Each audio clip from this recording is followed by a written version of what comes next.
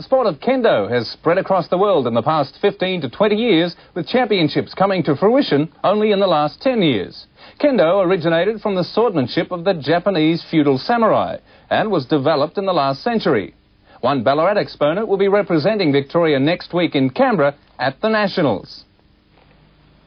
The sport consists of many rituals which start before combat takes place, such as the placing of the headband and armour.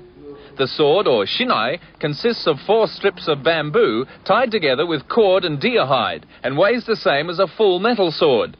The armour is basically made of bamboo with leather overlay.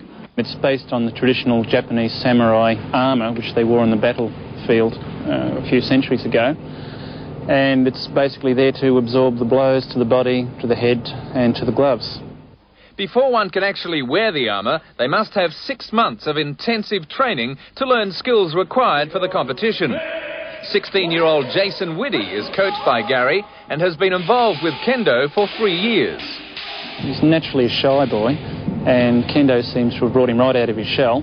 And I won't call him a natural, but he seems to be excelling at Kendo. Last year, Jason made the quarter-finals at his first attempt in the Victorian titles at black belt level, which was quite an effort. As a consequence, he made the Victorian team for this weekend's titles. The judges look for spirit, correct technique and striking the appropriate target. So what does Gary think of Jason's chances? I think he might surprise some people because he's rather tenacious when he gets out there, and he's got a very good spirit